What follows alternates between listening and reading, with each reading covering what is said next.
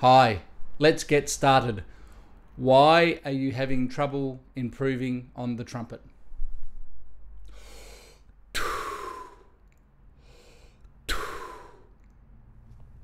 Try this. Squeeze your lips together as hard as you can, take a deep breath and blow. Don't let any air out. What you must understand is that the lips are far too strong for what you need to play the trumpet successfully. And your air is also far too strong. So the problem that most people have is blowing harder to make very tight lips vibrate. So the process of improving is learning how to release the grip of the lips, the middle of the lips that need to oscillate loosely. Just like the vocal cords are loose when you talk and when you sing, that feeling of freedom can be achieved on the trumpet as well. Pitch change is determined by what you'll discover as shape, change in tension at the corners of the aperture, which also has maybe a change in the tongue position and the jaw position.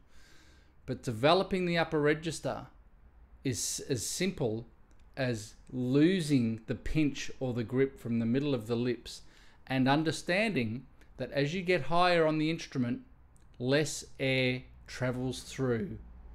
It takes a lot less air for a high frequency to be established than a low frequency, yet instinctively we blow harder and tighten our lips.